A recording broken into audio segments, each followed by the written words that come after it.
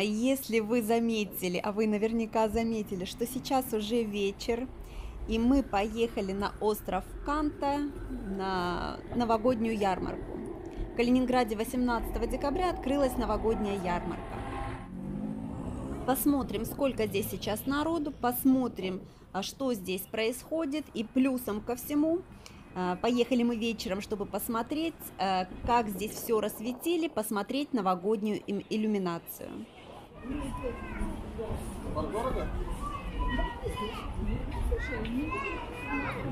Есть еще тыквы не разобрали. Ну пошли.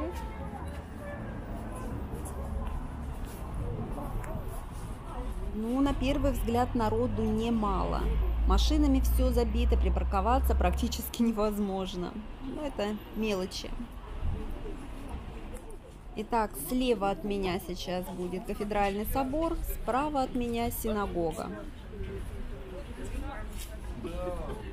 Я очень люблю ходить смотреть на какой-то праздничный, новогодний, тем более город в вечернее время, потому что вот эти все световые украшения, это просто, знаете, как будто попадаешь в какую-то сказку. Вот светящиеся скульптуры подсвечивают, видишь? Такие? Да, я вижу. Такая красота кругом, я радуюсь, это реально как в детстве.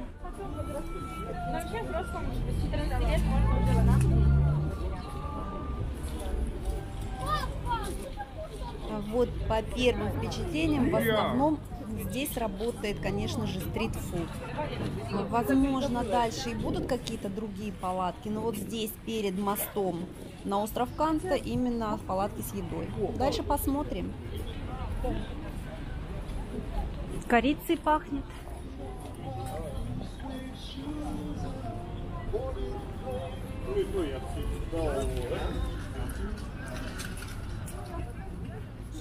И думаю, что не я одна заметила, но ношение масок здесь никто особо себя не утруждает. Ага, как я понимаю, сама ярмарка, видимо, начинается здесь.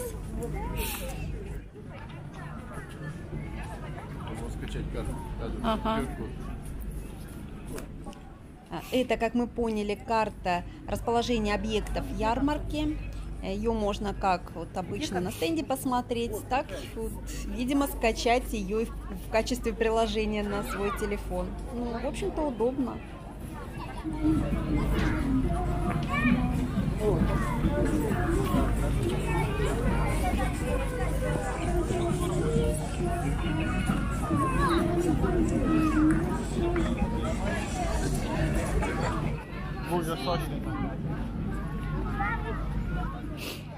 Огоньки какие красивые.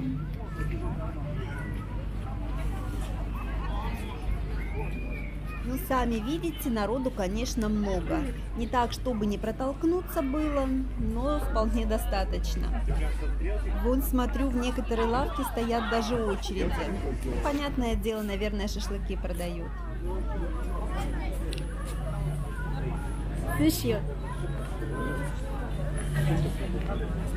ну фотографировала. Классно сделали, да?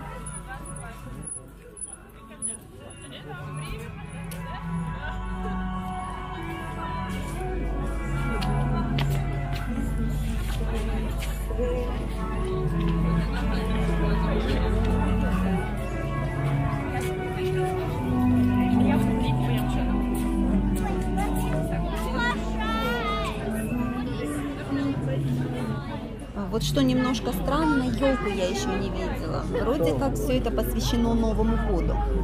А там дальше, наверное, будет.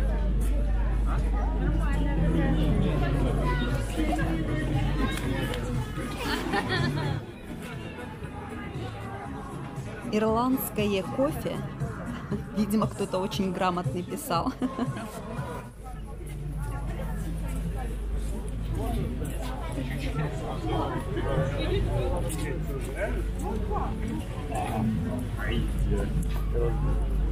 О, смотри, там как светится. А? Ёпта, вообще даже небо и земля. Слушайте, чего здесь только нет. И бургеры на углях. И вот смотрю, картошка с кальмарами. И креветки. И, боже мой. На любой вкус. О, смотрите, даже чешские трудельники. И то, пожалуйста.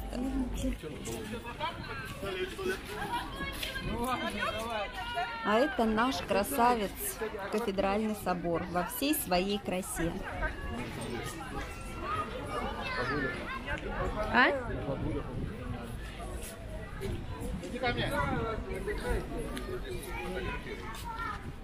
Ой, как здорово! Девчонки стоят на ходулях.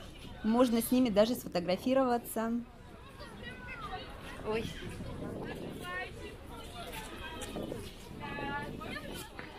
Конечно же, бедненькие. На улице ветер очень даже холодный. Как же они здесь это выдерживают? Ну, молодцы.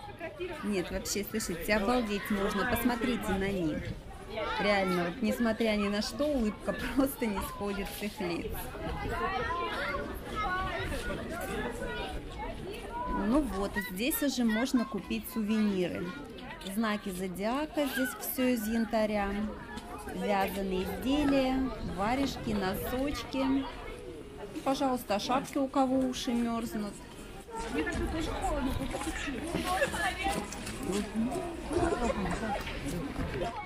А елки-то нынче здесь нет.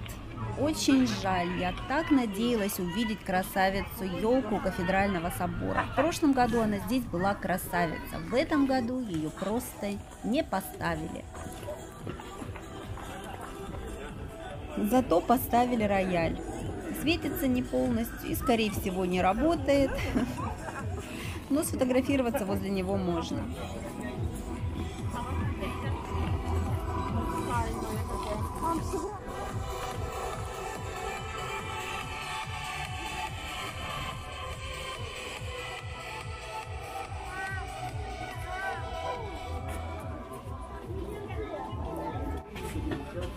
Ого, какие! Слышите, это же леденцы на палочках. Обалдеть! И в виде рыбки, и в виде котика. Класс!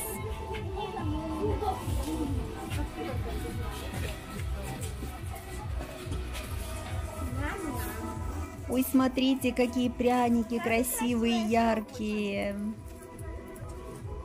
Я же правильно услышала? 100 рублей? Да, 100 рублей. Ну и традиционно тир. Куда ж без него?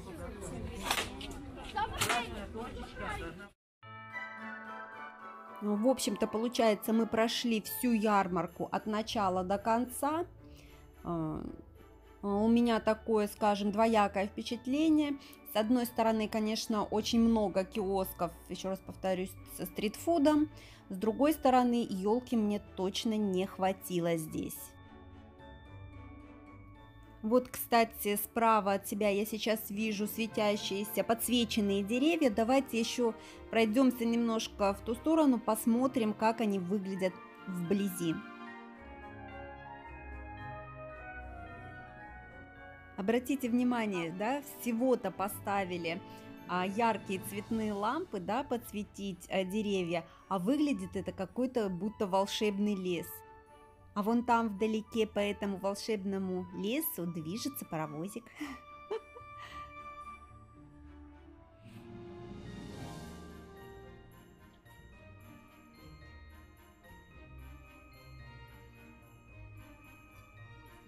Да.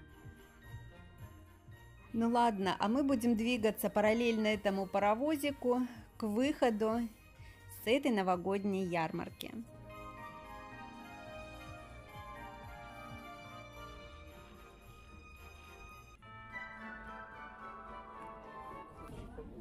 Я сама очень люблю по таким ярмаркам ходить. Вообще люблю, когда какие-то еще на ярмарках представления проходят, да, там какие-то группы выступают, там какие-то, ну, там танцы, пляски и так далее. Сейчас, конечно, уже вечер, этого всего нет, но даже, в принципе, просто приятно здесь пройтись. Столики, смотрю, все заняты, никто ни в чем себе не отказывает. Классно, огонь горит, картошечка жарится, рыбка, по-моему, вкуснотей.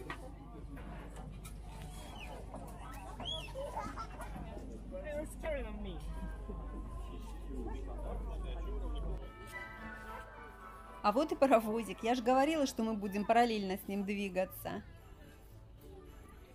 Смотрю вот на паровозике, места в основном взрослыми заняты. Что-то детей не особо там видно.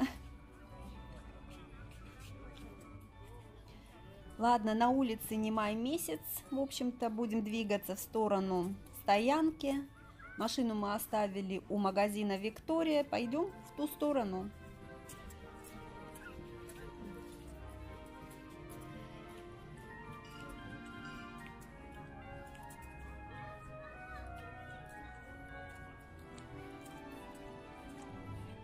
Слушайте, сейчас вечер, и, конечно, Приголя очень красиво выглядит.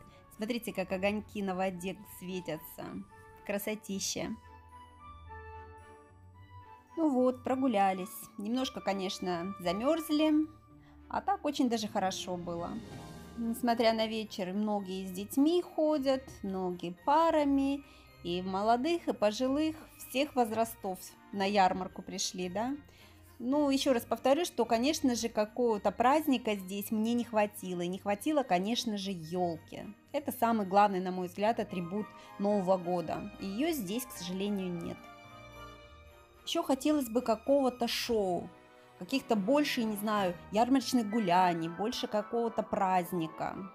Как-то поскромничали, явно поскромничали в этом году. Возможно, конечно, это все сделано для того, чтобы привлекать как можно, привлечь сюда, да, как можно меньше народу. Но для чего тогда, в принципе, организовывать эту ярмарку? Можно было тогда, наверное, совсем без нее обойтись. В общем, непонятно. Ну ладно, что сейчас про это говорить? Посмотрели, что имеем, тому рады. Это лучше, наверное, чем совсем ничего. Прогулялись, теперь можно с чистой совестью ехать домой отогреваться, потому что северный ветер, он ого-го какой. Руки стынут, нос замерз. Пора выпить теплого чаю дома. Потому что отсутствие снега совершенно не значит теплая зима, да?